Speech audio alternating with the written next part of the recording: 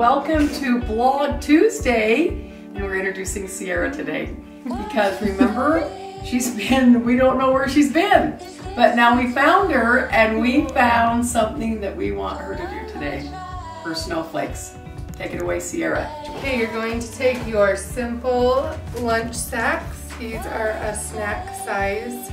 Going to take 3 at a time, fold them in half, hot dog style, cut into the fold, then come down and do triangles, 1 or 2, and then do your next stack of 3.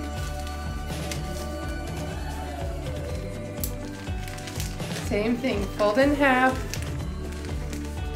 cut to the fold, do your triangles, then you make sure your fold is facing up, and you run a glue line down the middle and across the bottom to make a T.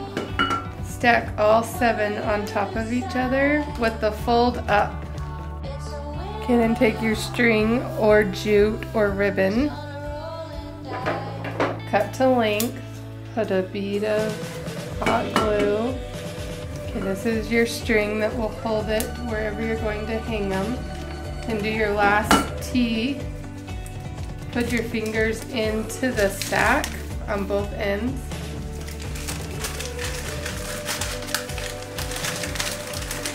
Fan open.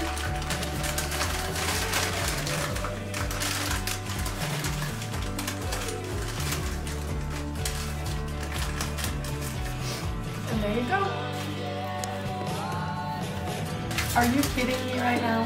Are you kidding me right now? My favorite is the gray. The gray. Okay, so the gray, I use this Valspar called Rugged Suede. You can get this at your local Lowe's store. This is another design from the fold of your sack up to your corner. Just scallop your edge. Same thing, your folds up, we'll do a glue line. Also, try to find a lunch sack that does not have writing on it.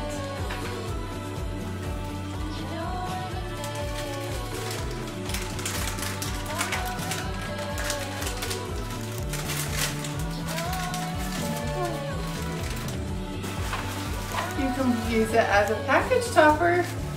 A little large for our bag, but tie it to a gift. I hope you have a Merry Christmas.